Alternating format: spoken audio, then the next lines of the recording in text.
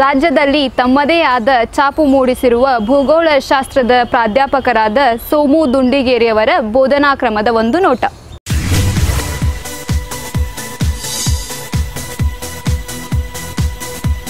ನಾನು ಸೋಮು ದುಂಡಿಗೇರಿ ಅಂಥೇಳಿ ಧಾರವಾಡಿನ the unique dream coaching ಸೆಂಟರ್ದಲ್ಲಿ ಸುಮಾರು ವರ್ಷಗಳಿಂದ ಭೂಗೋಳ ಉಪನ್ಯಾಸಕನಾಗಿ ಸೇವೆ ಸಲ್ಲಿಸುತ್ತಿದ್ದು, ಈ ಭೂಗೋಳಶಾಸ್ತ್ರವು ಮಾನವಿಕ ಶಾಸ್ತ್ರದಲ್ಲಿ ತನ್ನದೇ ಆದಂಥ ಸ್ಥಾನಮಾನಗಳನ್ನು ಕಾಪಾಡಿಕೊಂಡು ಬಂದಿದೆ. ಮಾನವಿಕ ಶಾಸ್ತ್ರಗಳ ತಂದಾಗ 4 ವಿಷಯಗಳನ್ನು ನಾವು ತಿಳಿದುಕೊಳ್ಳಬೇಕಾಗುತ್ತದೆ. ಒಂದು ಇತಿಹಾಸ, ಭೂಗೋಳ, ರಾಜಕೀಯ ಮತ್ತು ಅರ್ಥಶಾಸ್ತ್ರ. ಈ ಭೂಗೋಳವು ಏನು ತಂದಾಗ ತನ್ನದೇ ಆದಂಥ ಸ್ಥಾನಮಾನ ಅಂತೇಳಿ ಗೊತ್ತು ಮಾಡಲಿಕ್ಕಾಗಿ ಸುಮಾರು 16ರಿಂದ 18 ಕ್ವಶನ್ಗಳು ಕೇಳುವಂಥ ಸಾಧ್ಯತೆ. ನಾವು ಹಿಂದಿನ ಎಲ್ಲ ಪ್ರಶ್ನೆ ಪತ್ರಿಕೆಗಳನ್ನು ತೆಗೆದುಕೊಂಡು ನೋಡಲಿಕ್ಕಾಗಿ 16ರಿಂದ 18 ಕ್ವಶನ್ಸ್ಗಳು ಈ ಭೂಗೋಳಶಾಸ್ತ್ರದಿಂದ ಬಂದಂಥ ಉದಾಹರಣೆಗಳು ಗಮನಿಸುತ್ತೇವೆ. ಭೂಗೋಳಶಾಸ್ತ್ರ ಸಂಬಂಧಪಟ್ಟಂತೆ ನಾವು ಅಧ್ಯಯನ ಮಾಡ್ಕೋತ ಹೋಗ್ಲಿಕ್ಕಾಗಿ 4 ಪಾರ್ಟ್ಗಳಾಗಿ ಅಥವಾ 4 ಭಾಗಗಳನ್ನಾಗಿ ವಿಭಾಗ ಮಾಡಲಾಗುತ್ತದೆ. ಅದರಲ್ಲಿ ನಾವು ಗಮನ ಹರಿಸಲಿಕ್ಕಾಗಿ ಒಂದು ಭಾರತದ ಭೂಗೋಳ ಅಂತೇಳಿ ಕರಿತೀವಿ, ಅದನ್ನು ಇಂಡಿಯನ್ ಜಾಗ್ರಫಿ. ಆಮೇಲೆ ಏನಂತಂದಾಗ ಒಂದು ಕರ್ನಾಟಕದ ಭೂಗೋಳ ಅಂತೇಳಿ ಕರೆಯಲಾಗ್ತೈತಿ. ಒಂದು ಪ್ರಾಕೃತಿಕ ಭೂಗೋಳಶಾಸ್ತ್ರ ಅಂತೇಳಿ ಕರೆಯಲಾಗ್ತದೆ, ಅಂದಾಗ ಫಿಸಿಕಲ್ ಜಾಗ್ರಫಿ. ಆಮೇಲೆ ಏನಂತಂದಾಗ ಒಂದು ಜಾಗತಿಕ ಭೂಗೋಳಶಾಸ್ತ್ರ, ವರ್ಲ್ಡ್ ಜಾಗ್ರಫಿ ಅಂತೇಳಿ ಕರೆಯಲಾಗ್ತದೆ. ಈ ಒಟ್ಟಾಗಿ ಸೇರಿ ಏನಂತಂದಾಗ ಭೂಗೋಳಕ್ಕೆ ಸಂಬಂಧಪಟ್ಟಂತೆ ಸುಮಾರು 14ರಿಂದ 16 ಕ್ವಶನ್ಸ್ಗಳು ಬರ್ತಕ್ಕಂಥ ಸಾಧ್ಯತೆ. ನಾವು ಭಾರತದ ಭೂಗೋಳ ಅಂತೇಳಿ ತಿಳಿದುಕೊಳ್ಳಲಿಕ್ಕಾಗಿ ಅದರಲ್ಲಿ ಮತ್ತೆ ಹಲವಾರು ಏನಂತಂದಾಗ ಪಾಠಗಳನ್ನು ಅಥವಾ ಲೆಸನ್ಗಳನ್ನು ಡಿವೈಡೆಡ್ ಮಾಡಿ ಅಧ್ಯಯನ ಮಾಡಬೇಕಾಗುತ್ತೆ. ಭೂಗೋಳಶಾಸ್ತ್ರದಲ್ಲಿ ಭಾರತದ ಭೂಗೋಳ ತಂದಾಗ ಅದರಲ್ಲಿ ಬರ್ತಕ್ಕಂಥ ಕೆಲವೊಂದು ಟಾಪಿಕ್ಗಳನ್ನು ಗಮನ ಹರಿಸಲಿಕ್ಕಾಗಿ ಅಲ್ಲಿ ಭಾರತದ ವಿಸ್ತೀರ್ಣ ಮತ್ತು ಸನ್ನಿವೇಶ ಅಂತ ಹೇಳ್ತೀವಿ, ಭಾರತದ ಭೌಗೋಳಿಕ ಲಕ್ಷಣಗಳು ಅಂಥೇಳಿ ಹೇಳ್ತೀವಿ, ಭಾರತದ ವಾಯುಗುಣ ಅಂತ ಹೇಳ್ತೀವಿ, ಭಾರತದ ನದಿ ವ್ಯವಸ್ಥೆ ಅಂತ ಹೇಳ್ತೀವಿ, ಭಾರತದ ವಿದ್ಯೋಷ ನದಿ ಕಣಿವೆ ಯೋಜನೆಗಳು ಅಂತ ಹೇಳ್ತೀವಿ, ಭಾರತದ ಸಾರಿಗೆ ಮತ್ತು ಸಂಪರ್ಕ ವ್ಯವಸ್ಥೆ, ಭಾರತದ ಕೈಗಾರಿಕೆಗಳ ಬಗ್ಗೆ, ಭಾರತದ ಮಣ್ಣುಗಳು, ಭಾರತದ ಅರಣ್ಯ ಸಂಪತ್ತು, ಭಾರತದ ಬುಡಕಟ್ಟು ಜನಾಂಗಗಳು, ಹೀಗೆ ಹಲವಾರು ಏನಂತಂದಾಗ ಟಾಪಿಕ್ಗಳನ್ನು ಈ ಭಾರತದ ಭೂಗೋಳಶಾಸ್ತ್ರದಲ್ಲಿ ಅಧ್ಯಯನ ಮಾಡಬೇಕಾಗುತ್ತೆ. ಈ ಟಾಪಿಕ್ಗಳಲ್ಲಿ ಪ್ರಧಾನವಾದಂಥ ಟಾಪಿಕ್ಗಳನ್ನು ಗಮನ ಹರಿಸಲಿಕ್ಕಾಗಿ ಭಾರತದ ಭೌಗೋಳಿಕ ಲಕ್ಷಣಗಳಂತ ಹೇಳ್ತೇವಲ್ಲ, ಆ ಟಾಪಿಕದಲ್ಲಿ ಪಕ್ಕಾ ಒಂದು ಕ್ವಶನ್ ಬರ್ತಕ್ಕಂಥ ಸಾಧ್ಯತೆ ಇರ್ತೈತಿ. ಭಾರತದ ಭೌಗೋಳಿಕ ಲಕ್ಷಣಗಳ ತಂದಾಗ ಹಿಮಾಲಯ ಪರ್ವತ ಸಾಲು ಆಗಿರ್ಬೋದು, ಆಮೇಲೆ ಉತ್ತರದ ಮಹಾಮೈದಾನ, ದಕ್ಕನ್ ಪ್ರಸ್ಥಭೂಮಿ, ಕರಾವಳಿ ತೀರ ಪ್ರದೇಶ ಮತ್ತು ದ್ವೀಪಗಳು ಅಂತೇಳಿ ಕರೆಯಲಾಗ್ತದೆ. ಇತ್ತೀಚೆಗೆ ನಾವು IAS ಅಥವಾ KS ಕ್ವಶನ್ ಪೇಪರ್ಗಳನ್ನು ನೋಡಲಿಕ್ಕಾಗಿ ಈ ಟಾಪಿಕ್ದಿಂದ ಪಕ್ಕಾ ಒಂದು ಕ್ವಶನ್ ಬಂದಂಥ ಉದಾಹರಣೆಗಳು ಗಮನಿಸ್ತೇವೆ. ಫಾರ್ ಎಕ್ಸಾಂಪಲ್ ನಾವು ಗಮನ ಹರಿಸಲಿಕ್ಕಾಗಿ ಅರಾವಳಿ ಮೌಂಟೇನ್ ರೇಂಜ್ ಅಂತ ಹೇಳ್ತೇವೆ. ಅರಾವಳಿ ಪರ್ವತ ಸಾಲು ಇದು ಭಾರತದ ಅತ್ಯಂತ ಹಳೆಯದ ಪರ್ವತ ಸಾಲು. ಈ ಭಾರತದ ಅತ್ಯಂತ ಹಳೆಯದ ಪರ್ವತ ಸಾಲು ಅರಾವಳಿ ಪರ್ವತ ಸಾಲಿನಲ್ಲಿ ಕಂಡು ಬರ್ತಕ್ಕಂಥ ಅತ್ಯಂತ ಎತ್ತರವಾದಂಥ ಶಿಖರ ಗುರು ಶಿಖರ ಅಂತೇಳಿ ಕರೆಯಲಾಗ್ತೈತಿ. ಈ ಗುರು ಶಿಖರ್ನ ಹೈಟ್ ಎಷ್ಟಿದೆ ಅಂತಂದಾಗ 1722 ಮೀಟರ್ ಎತ್ತರವಾಗಿದೆ. ಈ ಅರಾವಳಿ ಬೆಟ್ಟ ಗುಜರಾತ್ ಮತ್ತು ಏನಂತ ರಾಜಸ್ಥಾನ್ ಭಾಗದಲ್ಲಿ ಏನಂತಂದಾಗ ಕಂಡು ಬರ್ತದೆ. ಗುಜರಾತ್ ರಾಜಸ್ಥಾನ್ ಭಾಗದಲ್ಲಿ ಕಂಡು ಬರ್ತಕ್ಕಂಥ ಅರಾವಳಿ ಬೆಟ್ಟದಲ್ಲಿ ಕಂಡು ಬರ್ತಕ್ಕಂಥ ಪ್ರಸಿದ್ಧವಾದಂಥ ಗಿರಿಧಾಮ ಮೌಂಟ್ ಅಬು. ಇಲ್ಲೇ ಪ್ರಸಿದ್ಧವಾದಂಥ ಒಂದು ಜೈನ ಟೆಂಪಲ್ ಕಾಣ್ತೇವೆ ನಾವು, ದಿಲ್ವಾರ. ಅಷ್ಟೇ ಅಲ್ಲದೆ ಅರಾವಳಿ ಬೆಟ್ಟದ ಕೆಳಭಾಗದಲ್ಲಿ ನಾವು ಗಿರಿನಾರ ಬೆಟ್ಟಗಳು ಅಂತೇಳಿ ಕರಿತೀವಿ. ಈ ಗಿರಿನಾರ ಬೆಟ್ಟಗಳಲ್ಲಿ ಕಂಡು ಬರ್ತಕ್ಕಂಥ ಅತ್ಯಂತ ಎತ್ತರವಾದಂಥ ಶಿಖರ ಗೋರಖ್ನಾಥ್. ಗೋರಖ್ನಾಥ್ 1167 ಮೀಟರ್ ಹೈಟ್ ಇದ್ದಿದ್ದು ಇದು ಗಿರಿನಾರ ಬೆಟ್ಟಗಳಲ್ಲಿ ಕಂಡು ಬರ್ತಕ್ಕಂಥ ಅತ್ಯಂತ ಎತ್ತರವಾದ ಶಿಖರವಾಗಿದೆ. ಹೀಗೆ ನಾವು ಈ ಅರಾವಳಿ ಬೆಟ್ಟಗಳಾಗಿರ್ಬೋದು, ಆಮೇಲೆ ದಕ್ಕನ್ ಪ್ರಸ್ಥಭೂಮಿ ಆಗಿರ್ಬೋದು, ಕರಾವಳಿ ತೀರ ಪ್ರದೇಶ ಮತ್ತು ದ್ವೀಪಗಳಿಗೆ ಸಂಬಂಧಪಟ್ಟಂತೆ ಕ್ವಶನ್ನು ಈ ಟಾಪಿಕ್ದಲ್ಲಿ ಕೇಳುವಂಥ ಸಾಧ್ಯತೆ. ಆಮೇಲೆ ಭಾರತದ ನದಿ ವ್ಯವಸ್ಥೆಯ ಬಗ್ಗೆ ಒಂದು ಕ್ವಶನ್ನು ಅಥವಾ 2 ಕ್ವಶನ್ ಇರ್ತಕ್ಕಂಥ ಸಾಧ್ಯತೆ. ಇತ್ತೀಚೆಗೆ 2019 ಜೂನ್ 2ರಂದು ನಡೆದಂಥ IAS ಕ್ವಶನ್ ಪೇಪರ್ದಲ್ಲಿ ನಾವು ಈ ನದಿ ವ್ಯವಸ್ಥೆಯ ಬಗ್ಗೆ ಒಂದು 2 ಕ್ವಶನ್ಸ್ಗಳು ಬಂದಂಥ ಉದಾಹರಣೆಗಳು ಗಮನಿಸಬೇಕಾಗುತ್ತೆ. ಅಲ್ಲಿ ಬಂದಂಥವು ಯಾವ ನಗರ ಯಾವ ನದಿಯ ದಡದ ಮೇಲೆ ಐತೆ ಅಂತೇಳಿ ಕ್ವಶನ್ ಕೇಳಬಹುದು, ಅಥವಾ ಅಷ್ಟೇ ಅಲ್ಲದೆ ಯಾವ ನದಿಗೆ ಯಾವ ಅಣೆಕಟ್ಟನ್ನು ಕಟ್ಟಲಾಗಿದೆ ಅಂತೇಳಿ ಕೇಳಬಹುದು, ಅಥವಾ ಯಾವ ನದಿಗೆ ಯಾವ ಜಲಪಾತ ಸೃಷ್ಟಿಯಾಗಿದೆ ಅಂತೇಳಿ ಕೇಳಬಹುದು. ಈಗ ಭಾರತದ ನದಿ ವ್ಯವಸ್ಥೆ ತಂದಾಗ ಉತ್ತರ ಭಾರತ ನದಿಗಳು ಮತ್ತು ದಕ್ಷಿಣ ಭಾರತ ನದಿಗಳು ಅಂತೇಳಿ ವಿಭಾಗ ಮಾಡಲಾಗ್ತೈತಿ. ಉತ್ತರ ಭಾರತ ನದಿಗಳು ವರ್ಷ ಪೂರ್ತಿ ತುಂಬಿ ಹರಿದರೆ ದಕ್ಷಿಣ ಭಾರತದ ನದಿಗಳು ಕೇವಲ ಮಳೆ ಅವಲಂಬಿತ ನದಿಗಳಾಗಿವೆ. ಅದಕ್ಕಾಗಿ ಉತ್ತರ ಭಾರತದ ನದಿಗಳನ್ನು ಸರ್ವಕಾಲಿಕ ನದಿಗಳು, ದಕ್ಷಿಣ ಭಾರತ ನದಿಗಳನ್ನು ಋತುಕಾಲಿಕ ನದಿಗಳು ಎಂದು ಕರೆಯಲಾಗುತ್ತದೆ. ಈ ಋತುಕಾಲಿಕ ನದಿಗಳು ದಕ್ಷಿಣ ಭಾರತದಲ್ಲಿ ಮತ್ತೆ 2 ಭಾಗಗಳಾಗಿ ವಿಭಾಗ ಮಾಡಲಾಗುತ್ತದೆ. ಪೂರ್ವಾಭಿಮುಖವಾಗಿ ಇರ್ತಕ್ಕಂಥ ನದಿಗಳು, ಇನ್ನೊಂದು ಪಶ್ಚಿಮಾಭಿಮುಖವಾಗಿ ಇರ್ತಕ್ಕಂಥ ನದಿಗಳು. ಪೂರ್ವಾಭಿಮುಖವಾಗಿ ಇರ್ತಕ್ಕಂಥ ನದಿಗಳಿಗೆ ಏನೆಂದು ಕರೆಯಲಾಗುತ್ತದೆ ಅಂತಂದಾಗ ವೃಕ್ಷಾಕಾರದ ನದಿಗಳು ಎಂದು ಕರೆಯಲಾಗುತ್ತದೆ. ಪಶ್ಚಿಮಾಭಿಮುಖವಾಗಿ ಇರ್ತಕ್ಕಂಥ ನದಿಗಳಿಗೆ ಏನಂತಂದಾಗ ನೀಳಾಕಾರ ನದಿಗಳು ಎಂದು ಕರೆಯಲಾಗುತ್ತದೆ. ನೀಳಾಕಾರ ನದಿಗಳೆಂದು ಕರೆಯಲಾಗುತ್ತದೆ. ಹೀಗೆ ನದಿ ವ್ಯವಸ್ಥೆಯ ಬಗ್ಗೆಯೂ ಸಹಿತ ಕ್ವಶನ್ ಕೇಳುವಂಥ ಸಾಧ್ಯತೆ ಈ ಭೂಗೋಳಶಾಸ್ತ್ರದಲ್ಲಿ ಮಹತ್ವವಾದಂಥ ನದಿಗಳ ಪಾತ್ರನೂ ಇದೆ. ಆಮೇಲೆ ರಸ್ತೆ ಸಾರಿಗೆ ಮತ್ತು ಸಂಪರ್ಕ ವ್ಯವಸ್ಥೆ ಅಂತೇಳಿ ಕರೆಯಲಾಗ್ತದಲ್ಲ, ಈ ಸಾರಿಗೆ ಮತ್ತು ಸಂಪರ್ಕ ವ್ಯವಸ್ಥೆ ಅಂದಾಗ ಭೂ ಸಾರಿಗೆ, ಜಲ ಸಾರಿಗೆ, ವಾಯು ಸಾರಿಗೆ ಅಂತೇಳಿ ಕರೆಯಲಾಗ್ತದೆ. ಭೂ ಸಾರಿಗೆಯಲ್ಲಿ ಮತ್ತೆ 2 ಭಾಗಗಳು, ಅದು ಏನಂತಂದಾಗ ರಸ್ತೆ ಸಾರಿಗೆ ಮತ್ತು ರೈಲು ಸಾರಿಗೆ. ಈ ರಸ್ತೆ ಸಾರಿಗೆಯಲ್ಲಿ ಇತ್ತೀಚೆಗೆ ಏನಂತಂದಾಗ ಭಾರತ ಸರ್ಕಾರವು ಈ ರಾಷ್ಟ್ರೀಯ ಹೆದ್ದಾರಿಗಳನ್ನು ಅಭಿವೃದ್ಧಿ ಮಾಡುವ ಸಲುವಾಗಿ ಒಂದು ಯೋಜನೆಯನ್ನು ಹಾಕಿಕೊಂಡದ್ದು, ಅದನ್ನು ಭಾರತ್ ಮಾಲಾ ಯೋಜನೆ ಅಂತೇಳಿ ಕರೆಯಲಾಗುತ್ತದೆ. ಈ ಭಾರತ್ ಮಾಲಾ ಯೋಜನೆಯಲ್ಲಿ ಪ್ರತಿದಿನ ಕೇಂದ್ರ ಸರ್ಕಾರವು 23 ಕಿಲೋಮೀಟರ್ ರಾಷ್ಟ್ರೀಯ ಹೆದ್ದಾರಿಯನ್ನು ಅಭಿವೃದ್ಧಿಪಡಿಸಲು ನಿರ್ಧರಿಸಲಾಗಿದ್ದು, ಈ ಪ್ರಸ್ತುತ ಎಲ್ಲ ರಾಷ್ಟ್ರೀಯ ಹೆದ್ದಾರಿಗಳನ್ನು ಪರಿಷ್ಕರಣೆ ಮಾಡಲಾಗಿದ್ದು, ಉತ್ತರದಿಂದ ದಕ್ಷಿಣಕ್ಕೆ ಇರ್ತಕ್ಕಂಥ ರಾಷ್ಟ್ರೀಯ ಹೆದ್ದಾರಿಗಳಿಗೆ ಸಮ ಸಂಖ್ಯೆಯನ್ನು ಕೊಡಲಾಗಿದೆ.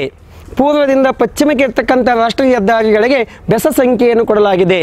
ಅದಕ್ಕಂದಲೇ ಈಗ ರಾಷ್ಟ್ರೀಯ ಹೆದ್ದಾರಿಗಳ ನಂಬರ್ಸ್ಗಳು ಚೇಂಜ್ ಆಗಿದ್ದು, ಪ್ರಸ್ತುತ ಭಾರತದ ಅತ್ಯಂತ ಉದ್ದವಾದಂಥ ರಾಷ್ಟ್ರೀಯ ಹೆದ್ದಾರಿ 44 ಆಗುತ್ತದೆ. ಇದು ಕನ್ಯಾಕುಮಾರಿಯಿಂದ ಜಮ್ಮು ಕಾಶ್ಮೀರ ತನಕ ಸುಮಾರು 11 ರಾಜ್ಯಗಳಿಗೆ ಏನಂತಂದಾಗ ವ್ಯಾಪಿಸಿದ್ದು 3745 ಕಿಲೋಮೀಟರ್ ಇದೆ. ಹಾಗೆ ಕರ್ನಾಟಕದ ಸಹಿತ ಅತ್ಯಂತ ಉದ್ದವಾದಂಥ ಪ್ರಸ್ತುತ ರಾಷ್ಟ್ರೀಯ ಹೆದ್ದಾರಿ NH 48, ಇದು ಬೆಳಗಾವಿಯಿಂದ ಚಿತ್ರದುರ್ಗ ತನಕ ಸಂಪರ್ಕವನ್ನು ಕಲ್ಪಿಸುತ್ತದೆ ಎಂದು ಹೇಳಲಾಗುತ್ತದೆ. ಹಾಗೆ ಏನಂತಂದಾಗ ರೈಲು ಸಾರಿಗೆಯೂ ಸಹಿತ ತನ್ನದೇ ಆದಂಥ ಮಹತ್ವವಾದಂಥ ಸ್ಥಾನ ಪಡೆದುಕೊಂಡದ್ದು. ಪ್ರಸ್ತುತ ಭಾರತದಲ್ಲಿ 18 ರೈಲ್ವೆ ವಲಯಗಳಿವೆ. 18ನೇ ರೈಲ್ವೆ ವಲಯ ವಿಶಾಖಪಟ್ಟಣಂ. ಇತ್ತೀಚೆಗೆ 2019 ಫೆಬ್ರವರಿ 28ರಂದು ಇದನ್ನು 19ನೇ ರೈಲ್ವೆ ವಲಯವನ್ನಾಗಿ ಘೋಷಣೆ ಮಾಡಲಾಯಿತು ಎಂದು ಹೇಳಲಾಗುತ್ತದೆ. ಮಕ್ಕಳೇ ಅಥವಾ ಸ್ಪರ್ಧಾರ್ಥಿಗಳಿಗೆ ಪ್ರಮುಖವಾಗಿ ಏನಂತಂದಾಗ ಕರೆಂಟು ಇವೆಂಟ್ ಇಟ್ಟುಕೊಂಡು ಎಲ್ಲ ವಿಷಯಗಳನ್ನು ಅಧ್ಯಯನ ಮಾಡಿದಾಗ ಮಾತ್ರ ಸಾಧ್ಯತೆ ಆಗ್ತೈತಿ. ಹೀಗೆ ಜಲ ಸಾರಿಗೆಯಲ್ಲಿ ಕೇಂದ್ರ ಸರ್ಕಾರವು ಸಾಗರ್ ಮಾಲಾ ಯೋಜನೆ ಹಾಕಿಕೊಳ್ಳಲಾಗಿದೆ. ಸಾಗರ್ ಮಾಲಾ ಯೋಜನೆ. ಹೀಗೆ ವಾಯು ಸಾರಿಗೆಯಲ್ಲಿ ಸಹಿತ ಉಡಾನ್ ಯೋಜನೆ ಹಾಕಿಕೊಳ್ಳಲಾಗೈತಿ. ಉಡೇ ದೇಶ ಕಾ ಆಮ್ ನಾಗರಿಕ ಅಂತೇಳಿ ಯೋಜನೆ ಹಾಕಿಕೊಳ್ಳಲಾಗೈತಿ. ಇಲ್ಲಿ ನಾವು ಭಾರತದ ಭೌಗೋಳಿಕ ಲಕ್ಷಣಗಳಲ್ಲಿ ಒಂದು ಕ್ವಶನ್ ಕೇಳಬಹುದು ಪಕ್ಕ. ಆಮೇಲೆ ಭಾರತದ ನದಿ ವ್ಯವಸ್ಥೆಯ ಬಗ್ಗೆ ಒಂದು ಕ್ವಶನ್ ಕೇಳ್ತಾನೆ. ಭಾರತ ಸಾರಿಗೆ ಮತ್ತು ಸಂಪರ್ಕ ವ್ಯವಸ್ಥೆಯ ಬಗ್ಗೆ ಕ್ವಶನ್ ಕೇಳ್ತಾನೆ. ಇದನ್ನು ಬಿಟ್ಟಾಗ ಭಾರತದ ಅರಣ್ಯ ಸಂಪತ್ತು ಬಗ್ಗೆ ಕ್ವಶನ್ ಕೇಳ್ತಾನೆ. ಭಾರತದ ಅರಣ್ಯ ಸಂಪತ್ತದಲ್ಲಿ ಪ್ರಸ್ತುತ ಏನು ಕ್ವಶನ್ ಕೇಳುವಂಥ ಸಾಧ್ಯತೆ ಐತಿ ಅಂತೇಳಿ ಗಮನ ಹರಿಸಲಕ್ಕಾಗಿ ಭಾರತದ ಜೈವಿಕ ಸಂರಕ್ಷಣಾ ವಲಯಗಳು ಅಂತೇಳಿ ಕರಿತೀವಿ. ಜೈವಿಕ ಸಂರಕ್ಷಣಾ ವಲಯಗಳನ್ನು 1975ರಲ್ಲಿ ವಿಶ್ವಸಂಸ್ಥೆಯು ಪ್ರಪಂಚದ ಪ್ರಮುಖ ದೇಶಗಳೆಲ್ಲಲ್ಲಿ ಸುತ್ತಾಡಿ ಈ ಮಾನವ ಮತ್ತು ಪರಿಸರ ಜೀವಿಗಳ ಮಧ್ಯೆ ಸಂವಹನವನ್ನು ಏರ್ಪಡಿಸುವ ಸಲುವಾಗಿ ಕಾರ್ಯಕ್ರಮ ನಡೆಸಲಾಯಿತು. ಹಾಗೆ ಭಾರತದಲ್ಲಿ ವಿಶ್ವಸಂಸ್ಥೆಯು ಕಾರ್ಯಕ್ರಮ ನಡೆಸಿ 18 ಜೈವಿಕ ಸಂರಕ್ಷಣಾ ವಲಯಗಳನ್ನು ಗುರುತಿಸಲಾಗಿದೆ.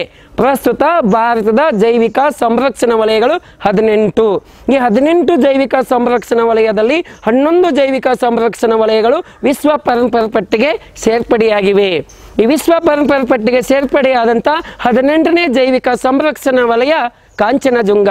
ಇದು ಸಿಕ್ಕಿಂ ರಾಜ್ಯದಲ್ಲಿ ಕಂಡುಬರುತ್ತದೆ. ಅಷ್ಟೇ ಅಲ್ಲದೆ ಇದರಲ್ಲಿ 2019 ಜೂನ್ 2ರಂದು ನಡೆದಂಥ IAS ಎಕ್ಸಾಮ್ದಲ್ಲಿ ಕೇರಳದ ಅಗಸ್ತ್ಯಮಲೈ ಜೈವಿಕ ಸಂರಕ್ಷಣಾ ವಲಯದ ಬಗ್ಗೆ ಕ್ವಶನ್ ಕೇಳಿದ್ದ. ಜೈವಿಕ ಸಂರಕ್ಷಣಾ ವಲಯ ಎಂದರೆ ಏನಂತಂದಾಗ 2-3 ಏನಂತಂದಾಗ ವನ್ಯಜೀವಿ ಧಾಮಗಳು, 1-2 ಏನಂತಂದಾಗ ರಾಷ್ಟ್ರೀಯ ಉದ್ಯಾನವನಗಳು ಸೇರಿ ಒಂದು ಜೈವಿಕ ಸಂರಕ್ಷಣಾ ವಲಯವನ್ನಾಗಿ ಮಾಡಲಾಗಿರುತ್ತದೆ. ಇಂಥ ಜೈವಿಕ ಸಂರಕ್ಷಣಾ ವಲಯದಲ್ಲಿ ಒಂದೊಂದು ವಿಶೇಷವಾದಂಥ ಪ್ರಾಣಿಗಳು ಕಂಡು ಬರ್ತವೆ. ಅವುಗಳು ಅಳಿವಿನಂಚಿನಲ್ಲಿದ್ದು ಅವುಗಳ ಉಳಿವಿಗಾಗಿ ಈ ಜೈವಿಕ ಸಂರಕ್ಷಣಾ ವಲಯವು ತಮ್ಮದೇ ಆದಂಥ ಸ್ಥಾನವನ್ನು ಕಾಪಾಡಿಕೊಂಡು ಬರ್ತಾ ಇದ್ದಾವೆ ಎಂದು ಹೇಳಲಾಗುತ್ತದೆ. ಅದಕ್ಕಂದಲೇ ನಿಮಗೆ ಕ್ವಶನ್ ಕೇಳಬಹುದು, ಈ ಸಿಂಹ ಬಾಲದ ಕೋತಿ ಇರ್ತಕ್ಕಂಥ ಜೈವಿಕ ಸಂರಕ್ಷಣಾ ವಲಯ ಯಾವುದು ಅಂತೇಳಿ. ಅದು ನೀಲಗಿರಿ ಜೈವಿಕ ಸಂರಕ್ಷಣಾ ವಲಯ, ತಮಿಳುನಾಡು. ದೈತ್ಯಾಕಾರವಾದಂಥ ಹಾರುವ ಅಳಿಲು ಈ ಕೆಳಗಿನ ಯಾವ ಜೈವಿಕ ಸಂರಕ್ಷಣಾ ವಲಯದಲ್ಲಿ ಕಂಡುಬರ್ತದೆ ಅಂತೇಳಿ ಕೇಳಬಹುದು. ಪಚ್ಮುರಿ. ಕೆಂಪು ಪಾಂಡ ಕಂಡುಬರ್ತಕ್ಕಂಥ ಜೈವಿಕ ಸಂರಕ್ಷಣಾ ವಲಯ ಅದು ನೋಕ್ವೆಕ್ ಮೇಘಾಲಯ ಅಂತ ಹೇಳಲಾಗ್ತದೆ. ಆಮೇಲೆ ಉಪ್ಪು ನೀರಿನ ಮೊಸಳೆ ಕಂಡುಬರ್ತಕ್ಕಂಥ ಜೈವಿಕ ಸಂರಕ್ಷಣಾ ವಲಯ ಗ್ರೇಟ್ ನಿಕೋಬಾರ್ ಅಂತೇಳಿ ಕರೆಯಲಾಗ್ತದೆ. ಆಮೇಲೆ ಭಾರತೀಯ ಕಾಡು ಕತ್ತೆ ಕಂಡುಬರ್ತಕ್ಕಂಥ ಜೈವಿಕ ಸಂರಕ್ಷಣಾ ವಲಯ ಗುಜರಾತಿನ ರನ್ ಆಫ್ ಕಚ್. ಹೀಗೆ ಮಕ್ಕಳೇ, ಆಮೇಲೆ ಹಿಮಚಿರತೆ ಕಂಡುಬರ್ತಕ್ಕಂಥ ಜೈವಿಕ ಸಂರಕ್ಷಣಾ ವಲಯ ಹಿಮಾಚಲ ಪ್ರದೇಶದಲ್ಲಿ ಕಂಡುಬರ್ತಕ್ಕಂಥ ಶೀತ ಮರುಭೂಮಿ. ಹಿಂಗೊಂದು ಒಂದೊಂದು ಜೈವಿಕ ಸಂರಕ್ಷಣಾ ವಲಯದಲ್ಲಿ ಒಂದೊಂದು ಜೀವಿಗಳು ಇದ್ದಾವೆ, ಪ್ರಮುಖವಾದಂಥ ಜೀವಿಗಳು. ಅಷ್ಟೇ ಅಲ್ಲದೆ ಏನಂತಂದಾಗ ಈಗ ಅರಣ್ಯ ಸಂಪತ್ತು ಬಗ್ಗೆ ಏನಂತಂದಾಗ ಕ್ವಶನ್ ಕೇಳುವಂಥ ಸಾಧ್ಯತೆ ಈ ಭಾರತದ ಭೂಗೋಳದಲ್ಲಿ ಈ ಟಾಪಿಕ್ಗಳ ಬಗ್ಗೆ ಬಹಳಷ್ಟು ಮಹತ್ವವಾದಂಥ ಪಾತ್ರವನ್ನು ಅಥವಾ ಒಂದು ಸಲ ಏನಂತಂದಾಗ 2 ಸಲ ನೀವು ರಿಕಾಲ್ ಮಾಡುವಂಥ ಪ್ರಯತ್ನ ಮಾಡಬೇಕು. ಇದನ್ನು ಬಿಟ್ಟಾಗ ಏನಂತಂದಾಗ ಮುಂದೆ ನಾವು ಭಾರತದ ಪ್ರಮುಖವಾದಂಥ ಮಣ್ಣುಗಳ ಬಗ್ಗೆ ಕ್ವಶನ್ ಕೇಳುವಂಥ ಸಾಧ್ಯತೆ. ಈ ಮಣ್ಣುಗಳ ಅಧ್ಯಯನಕ್ಕೆ ಪೆಡಾಲಜಿ ಅಂತೇಳಿ ಕರೆಯಲಾಗುತ್ತದೆ ಅಂತೇಳಿ ಗೊತ್ತಿದೆ. ಅಷ್ಟೇ ಅಲ್ಲದೆ ಈ ಮಣ್ಣಿನ ಕಣಗಳನ್ನು ಸೂಕ್ಷ್ಮವಾದಂಥ ಕಣಗಳನ್ನು ಅಳತೆ ಮಾಡುವುದು ಯಾವುದರಿಂದ ಅಂತಂದಾಗ ವಂಟ್ವರ್ತ್ ಸ್ಕೇಲ್ ಅಂತೇಳಿದೆ. ವಂಟ್ವರ್ತ್ ಸ್ಕೇಲ್. ಹಾಗಾಗಿ ಅಷ್ಟೇ ಅಲ್ಲದೆ ಭಾರತದಲ್ಲಿ ಹಲವಾರು ವಿಧಗಳ ಮಣ್ಣುಗಳಿದ್ದು ಅದರಲ್ಲಿ ಪ್ರಮುಖವಾಗಿ ಭಾರತದ ಕೃಷಿ ಸಂಶೋಧನಾ ಕೇಂದ್ರ 8 ವಿಧಗಳನ್ನಾಗಿ ಮಣ್ಣಿನ ವಿಧಗಳನ್ನಾಗಿ ವಿಭಾಗಿಸಲಾಗಿದ್ದು ಅದರಲ್ಲಿ ಅತಿ ಹೆಚ್ಚು ಮಣ್ಣು ಕಂಡು ಬರ್ತಕ್ಕಂಥದ್ದು ಮೆಕ್ಕಲು ಮಣ್ಣು, ಅಲುವಯಲ್ ಸಾಯಿಲ್ ಅಂತೇಳಿ ಕರಿತೀವಿ. ಇದು ಉತ್ತರ ಪ್ರದೇಶದ ಭಾಗದಲ್ಲಿ ಅಧಿಕವಾಗಿ ಕಂಡು ಬರ್ತದೆ. ಆಮೇಲೆ ಕಪ್ಪು ಮಣ್ಣು ಅಧಿಕವಾಗಿ ಕಂಡು ಬರ್ತಕ್ಕಂಥ ಮಣ್ಣು ಯಾವುದು ಅಂತೇಳಿ ಕೇಳ್ತಾರೆ, ಅಥವಾ ಯಾವ ರಾಜ್ಯದಲ್ಲಿ ಅಧಿಕವಾಗಿ ಕಂಡು ಬರ್ತದೆ ಅಂತೇಳಿ ಕೇಳಲಕ್ಕಾಗಿ ಅದು ಮಹಾರಾಷ್ಟ್ರದ ರಾಜ್ಯದಲ್ಲಿ ಅಧಿಕವಾಗಿ ಕಂಡು ಬರ್ತದೆ. ಕಪ್ಪು ಮಣ್ಣನ್ನು ರೇಗರ್ ಮಣ್ಣು, ಚರ್ನೋಜಿಯಂ ಮಣ್ಣು, ಹತ್ತಿ ಮಣ್ಣು, ತೇವಾಂಶ ಪೂರಿತ ಮಣ್ಣು, ಡೆಕ್ಕನ್ ಟ್ರಾಪ್ ಎಂದು ಕರೆಯಲಾಗ್ತೈತಿ. ಆಮೇಲೆ ಕೆಂಪು ಮಣ್ಣು ಅಧಿಕವಾಗಿ ಕಂಡು ಬರ್ತಕ್ಕಂಥ ರಾಜ್ಯ ಅಂತಂದಾಗ ನಾವು ತಮಿಳುನಾಡು ಅಂತೇಳಿ ಕರೆಯಲಾಗ್ತದೆ. ಹೀಗೆ ವಿವಿಧ ಭಾಗದಲ್ಲಿ ಯಾವ ಮಣ್ಣು ಕಂಡು ಬರ್ತೈತಿ, ಅಷ್ಟೇ ಅಲ್ಲದೆ ಯಾವ ಬೆಳೆಯನ್ನು ಆ ಮಣ್ಣಿನಲ್ಲಿ ಬೆಳೆಯಲಾಗ್ತದೆ, ಆ ಮಣ್ಣಿನಲ್ಲಿ ಯಾವುದ್ರ ಕೊರತೆ ಎದ್ದು ಕಾಣುತ್ತದೆ, ಸಾರಜನಕ, ರಂಜಕ, ಪೊಟ್ಯಾಸಿಯಂ ಇಂಥದ್ದೇನಂತ ಕ್ವಶನ್ ಕೇಳುವಂಥ ಸಾಧ್ಯತೆ ಇರ್ತೈತಿ ಭಾರತದ ಭೂಗೋಳಕ್ಕೆ ಸಂಬಂಧಪಟ್ಟಂತೆ. ಹಾಗೇ ನೀವು ಏನಂತಂದಾಗ ಅದರ ಜೊತೆ ಕರ್ನಾಟಕನೂ ಸಹಿತ ಏನಂತಂದಾಗ ಅಧ್ಯಯನ ಮಾಡ್ಕೊಂತ ಹೋಗಬೇಕಾಗುತ್ತದೆ. ಕರ್ನಾಟಕ ಸಂಬಂಧಪಟ್ಟಂತೆ ನದಿಗಳ ಬಗ್ಗೆ ಆಗಿರಬಹುದು, ಆಮೇಲೆ ಅರಣ್ಯದ ಬಗ್ಗೆ ಆಗಿರ್ಬೋದು, ರಸ್ತೆಗಳ ಬಗ್ಗೆ ಆಗಿರ್ಬೋದು, ಆಮೇಲೆ ಏನಂತಂದ ಪ್ರಮುಖವಾದಂಥ ಬೆಟ್ಟಗಳು, ಗಿರಿಧಾಮಗಳ ಬಗ್ಗೆ ಅಧ್ಯಯನ ಮಾಡಬೇಕಾಗುತ್ತೆ. ಅಷ್ಟೇ ಏನಂತಂದಾಗ ನಾವು ಭಾರತದ ಭೂಗೋಳದಲ್ಲಿ ಕರ್ನಾಟಕನೂ ಸಹಿತ ಸಮೇತವಾಗಿ ಅಧ್ಯಯನ ಮಾಡ್ಕೋತ ಹೋದಾಗ ಮಾತ್ರ ಸಾಧ್ಯತೆ ಆಗುತ್ತೈತಿ. ಅದಕ್ಕೂ ಮತ್ತು ಭಾರತಕ್ಕೂ ಮತ್ತು ಕರ್ನಾಟಕಕ್ಕೂ ಲಿಂಕ್ ಇಟ್ಕೊಂಡು ಅಧ್ಯಯನ ಮಾಡುವಂಥ ಪ್ರಯತ್ನ ಪಡಬೇಕು. ಆಮೇಲೆ ನಾವು ಫಿಸಿಕಲ್ ಜಾಗ್ರಫಿ ಅಂತೇಳಿ ಕರೆಯಲಾಗ್ತದಲ್ಲ, ಪ್ರಾಕೃತಿಕ ಭೂಗೋಳಶಾಸ್ತ್ರ ಅಂತೇಳಿ ಕರಿತೀವಿ. ಈ ಪ್ರಾಕೃತಿಕ ಭೂಗೋಳಶಾಸ್ತ್ರ ತಂದಾಗ ಮಾನವನಿಂದ ನಿರ್ಮಿತವಾಗದೇ ಇರತಕ್ಕಂಥ ಭೂಗೋಳ ಅಂದಾಗ ದಿನದಿಂದ ದಿನಕ್ಕೆ ತನ್ನಿಂದ ತಾನೇ ನಡೆಯುವಂಥ ಚಟುವಟಿಕೆ, ಅದು ಯಾರಿಂದಲೂ ನಿರ್ಮಿತವಾದಂಥ ವಸ್ತು ಅಲ್ಲ.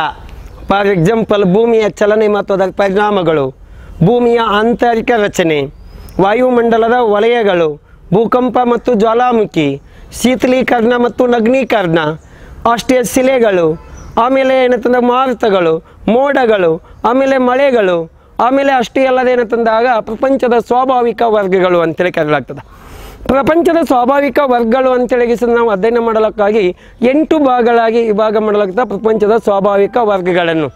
ಪ್ರಪಂಚದ ಸ್ವಾಭಾವಿಕ ವರ್ಗಗಳನ್ನು 8 ಭಾಗಗಳಾಗ್ತಂದಾಗ ಸಮಭಾಜಕ ವೃತ್ತ ಪ್ರದೇಶ ಅಥವಾ ಅಮೆಜಾನ್ ಮಾದರಿ ಅಂತೇಳಿ, ಉಷ್ಣವಲಯದ ಹುಲ್ಲುಗಾವಲು ಅಥವಾ ಸವನ್ನ ಮಾದರಿ ಅಂತೇಳಿ, ಉಷ್ಣ ಮಾನ್ಸೂನ್ ಮಾದರಿ ಅಂತೇಳಿ, ಉಷ್ಣವಲಯದ ಮರುಭೂಮಿ ಪ್ರದೇಶ ಅಥವಾ ಸಹಾರಾ ಮಾದರಿ ಅಂತೇಳಿ, ಆಮೇಲೆ ಉಷ್ಣವಲಯದ ಹುಲ್ಲುಗಾವಲು ಅಂತೇಳಿ, ಆಮೇಲೆ ಸಮಶೀತೋಷ್ಣ ವಲಯ ಅಥವಾ ಅದನ್ನು ಮೆಡಿಟೇರಿಯನ್ ಮಾದರಿ, ಆಮೇಲೆ ಸಮಶೀತೋಷ್ಣ ವಲಯದ ಹುಲ್ಲುಗಾವಲು ಅಥವಾ ಪ್ರೇರಿ ಮಾದರಿ, ಆಮೇಲೆ ಟೈಗಾ ಮತ್ತು ಟಂಡ್ರಾ ಮಾದರಿ ಅಂತೇಳಿ ಹಿಂಗೆ 8 ಭಾಗಗಳಾಗಿ ಭಾಗ ಮಾಡ್ತೀವಿ. ಇಲ್ಲಿ ಒಂದು ಕ್ವಶನ್ ಕೇಳುವಂಥ ಸಾಧ್ಯತೆ ಇರ್ತೈತಿ ಸ್ಪರ್ಧಾರ್ಥಿಗಳೇ. ಯಾವ ಕ್ವಶನ್ ಕೇಳಬಹುದು ಅಂತಂದಾಗ ಈಗ ಅರ್ಜೆಂಟೈನಾದಲ್ಲಿ ಕಂಡು ಬರ್ತಕ್ಕಂಥ ಹುಲ್ಲುಗಾವಲು ಯಾವುದು ಅಂತೇಳಿ ಕೇಳ್ತಾನೆ, ಬ್ರೆಜಿಲ್ದಲ್ಲಿ ಕಂಡು ಬರ್ತಕ್ಕಂಥ ಹುಲ್ಲುಗಾವಲು ಎಲ್ಲಿ ಅಂತೇಳಿ ಕೇಳ್ತಾನೆ, ಆಮೇಲೆ ಸವನ್ನ ಹುಲ್ಲುಗಾವಲು ಯಾವ ದೇಶದಲ್ಲಿ ಅಧಿಕವಾಗಿ ವ್ಯಾಪಿಸಿದೆ ಅಂತೇಳಿ ಮ್ಯಾಚ್ ದ ಫಾಲೋಯಿಂಗ್ದಲ್ಲಿ ಕ್ವಶನ್ ಕೇಳುವಂಥ ಸಾಧ್ಯತೆ ಇರ್ತೈತಿ. ಆಗಿನ 2008ಕ್ಕಿಂತ ಮೊದಲು ಕ್ವಶನ್ಗಳು ಹೇಗೆ ಕೇಳ್ತಾ ಇದ್ದನು ಅಂತಂದಾಗ ಓನ್ಲಿ ಡೈರೆಕ್ಟ್ ಕ್ವಶನ್ಸ್ಗಳಿದ್ದು. ಈಗಿನ ಪ್ರಶ್ನೆ ಪತ್ರಿಕೆಯನ್ನು ನಾವು ಗಮನ ಹರಿಸಲಿಕ್ಕಾಗಿ ಎಲ್ಲ ಅನಾಲಿಸಿಸ್ ಬೇಸ್ಮೆಂಟ್ ಪ್ರಕಾರ ಕ್ವಶನ್ಗಳು ಕೇಳುವಂಥ ಸಾಧ್ಯತೆ ಇರ್ತೈತಿ. ಅದಕ್ಕಂದಲ್ಲ ಏನಂತಂದಾಗ ನಾವು ಬ್ರೆಜಿಲ್ನಲ್ಲಿ ಕಂಡು ಬರ್ತಕ್ಕಂಥ ಹುಲ್ಲುಗಾವಲು ಏನೆಂದು ಕರೆಯಲಾಗ್ತಂದಾಗ ಕಂಪಾಸ್ ಹುಲ್ಲುಗಾವಲು, ಅರ್ಜೆಂಟೈನಾದಲ್ಲಿ ಕಂಡು ಬರ್ತಕ್ಕಂಥ ಹುಲ್ಲುಗಾವಲು ಯಾವತ್ತಂದಾಗ ಪಂಪಾಸ್ ಹುಲ್ಲುಗಾವಲು, ಆಮೇಲೆ ಅಷ್ಟೇ ಅಲ್ಲದೆ ಸುಡಾನ್ದಲ್ಲಿ ಕಂಡು ಬರ್ತಕ್ಕಂಥದ್ದು ಸವನ್ನ ಹುಲ್ಲುಗಾವಲು. ಇದನ್ನು ನೀವೇ ಓದ್ತಾ ನಿಮ್ಮದೇ ಆದಂಥ ಒಂದು ಶಾರ್ಟ್ಕಟ್ ಮೆಥಡ್ ಆಗಿಟ್ಕೊಂಡು ಅಧ್ಯಯನ ಮಾಡಿದ್ದೇ ಆದರೆ ಏನಂತಂದಾಗ ನಿಮಗೆ ಸಕ್ಸಸ್ ಆಗಲು ಬಹಳಷ್ಟು ಅನುಕೂಲಕರವಾದಂಥ ವಿಷಯ ತಿಳಿದಂತಾಗುತ್ತದೆ. ಈ ಫಾರ್ ಎಕ್ಸಾಂಪಲ್ ಈ 2 ಅಕ್ಷರಗಳು ಬರೆದಿದ್ದೇನೆ, ಇಲ್ಲಿ 2 ಅಕ್ಷರಗಳು ಬರೆದಿದ್ದೇನೆ. ಇಲ್ಲಿ ಏನಂತಂದಾಗ ಯಾವುದು ಕಂಪಾಸು ಯಾವುದು ಪಂಪಾಸ್ ಎಂಬುದೇನಂತಂದಾಗ ಕನ್ಫ್ಯೂಸ್ ಆಗುವಂಥ ಸಾಧ್ಯತೆ ಇರ್ತೈತಿ. ಹಾಗಾಗಿ ನಾವು ಏನಂತಂದಾಗ ಇಲ್ಲಿ ಬ್ರೇಕ್ ಅಂತೇಳಿ ಅಂದೇವಿ. ಬ್ರೇಕ್ ಅಂತಂದಾಗ ಬ್ರೇ ಮೀನ್ಸ್ ಬ್ರೆಜಿಲ್, ಕ ಮೀನ್ಸ್ ಕಂಪಾಸ್, ಹಂಗೆ ಅಪ್ ಅಂತೇಳಿ ಕರಿದೇವಿ. ಅ ಅಂದ್ರೆ ಅರ್ಜೆಂಟೈನ, ಅಪ್ಪ ಅಂದ್ರೆ ಪಂಪಾಸ್, ಹಿಂಗೆ ಬ್ರೇಕ್ ಅಪ್ ಅಂತೇಳಿ ಕರೆಯಬಹುದು. Break up Brazil compass, Argentina pampas. ಅಷ್ಟೇ ಅಲ್ಲದೆ ನಾವು ಪ್ರಮುಖವಾಗಿ ಗಮನ ಹರಿಸಲಕ್ಕಾಗಿ ನೀವು ಟಂಡ್ರಾ ಮತ್ತು ಟೈಗಾ ಅಂತೇಳಿ ಕರೆದೇವಲ್ಲ, ಟಂಡ್ರಾ ಭಾಗದಲ್ಲಿ ಕಂಡು ಬರ್ತಕ್ಕಂಥ ಬುಡಕಟ್ಟು ಜನಾಂಗ ಭಾಳಷ್ಟು ಇಂಪಾರ್ಟೆಂಟು. ಆ ಟಂಡ್ರಾ ಭಾಗದಲ್ಲಿ ಕಂಡು ಬರ್ತಕ್ಕಂಥ ಬುಡಕಟ್ಟು ಜನಾಂಗ ಎಸ್ಕಿಮೋ. ಆ ಎಸ್ಕಿಮೋ ಎಂಬ ಬುಡಕಟ್ಟು ಜನಾಂಗದವರು ಹಿಮದ ಮನೆಯಲ್ಲಿ ವಾಸ ಮಾಡುತ್ತಾರೆ. ಆ ಹಿಮದ ಮನೆಗೆ ಏನೆಂದು ಕರೆಯಲಾಗುತ್ತದೆ ಅಂತೇಳಿ UPSC 1998ದಲ್ಲಿ ಕ್ವಶನ್ ಕೇಳಿದಂಥ ಉದಾಹರಣೆಗಳು ನಾವು ಗಮನಿಸಿರ್ತೇವೆ. ಆ ಹಿಮದ ಮನೆಗೆ ಏನೆಂದು ಕರೆಯಲಾಗುತ್ತದೆ ಅಂತಂದಾಗ ಇಗ್ಲೋ ಎಂದರೇನು ಅಂತೇಳಿ ನಿಮಗೆ ಕೇಳಬಹುದು. ಇಗ್ಲೋ ಎಂದರೆ ಎಸ್ಕಿಮೋ ಜನಾಂಗದವರು ಹಿಮದ ಮನೆಯಲ್ಲಿ ವಾಸ ಮಾಡುವುದು. ಆ ಹಿಮದ ಮನೆಗೆ ಇಗ್ಲೋ ಎಂದು ಕರೆಯಲಾಗುತ್ತದೆ. ಒಂದು ಸಲ ಕ್ವಶನ್ ಕೇಳಿದ್ದಾನೆ, ಎಸ್ಕಿಮೋ ಜನಾಂಗದವರು ವಾಹನವನ್ನಾಗಿ ಬಳಕೆ ಮಾಡುವಂಥ ಪ್ರಾಣಿ ಯಾವುದಂದಾಗ ನಾಯಿ. ಅಂದಾಗ ಜೋಡು ಎತ್ತಿನ ನಾಯಿಗಳನ್ನು ಕೂಡಿಸಿ ಚಕ್ಕಡಿಯ ಮೇಲೆ ಹಿಮದಲ್ಲಿ ಹೋಗುವಂಥದ್ದು ಅಂಥೇಳಿ ಕರೆಯಲಾಗ್ತದೆ. ಹೀಗೆ ಒಟ್ಟಾರೆ ಭೂಗೋಳಕ್ಕೆ ಸಂಬಂಧಪಟ್ಟಂತೆ ನಾವು ಅತಿ ಏನಂತಂದಾಗ ಆಳವಾಗಿ ಅಧ್ಯಯನ ಮಾಡಿದ್ದೇ ಆದರೆ ಏನಂತಂದಾಗ ಯಶಸ್ವಿಯಾಗಲು ಸಾಧ್ಯ ಎಂದು ಹೇಳಲಾಗುತ್ತದೆ.